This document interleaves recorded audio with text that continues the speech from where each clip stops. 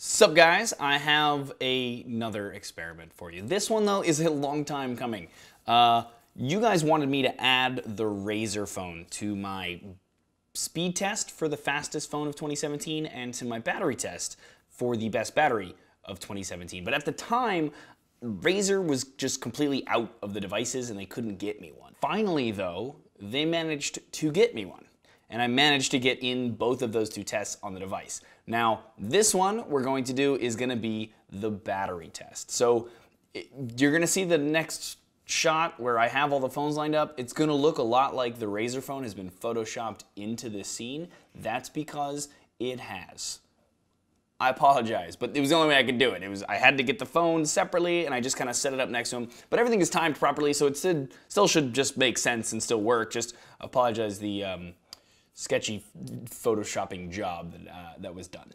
But with that said, I put up the Razer phone versus all of the other top phones from that best battery video, which you can find the link below if you want to check that out on its own, and had them all run the same video on the same gigabit Wi-Fi network with all of the same accounts, social media accounts attached to it, with the same notifications running at the same time, the same screen brightness to my eye, and one more thing. Oh, they all were playing the video at the same 1080p. So, let's get started.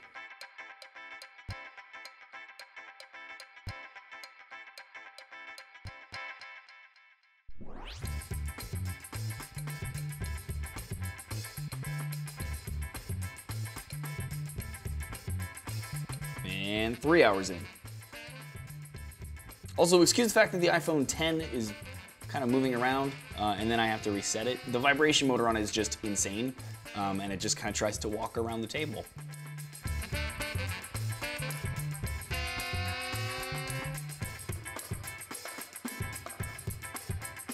Seven hours in.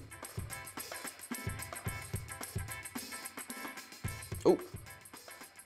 And a little over 8 hours in, the Essential phone dies, and we have a low power notification on the iPhone 10. Next, the iPhone 10 dies at a little over 9 hours, followed almost immediately by the Pixel 2 XL. And our Razer phone dies at 9 hours and 47 minutes, followed by the OnePlus 5T, and shortly after the Note 8. And the one outlasting all of them by a bit longer, the Mate 10 Pro.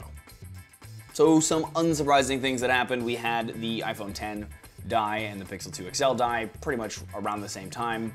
They just always kind of die in these tests first, basically. And then we had, well, before that actually, we had the Essential phone, which died immediately. Not immediately. 8 hours in, which is not bad by any means, but against these other phones, not great. It got kind of creamed.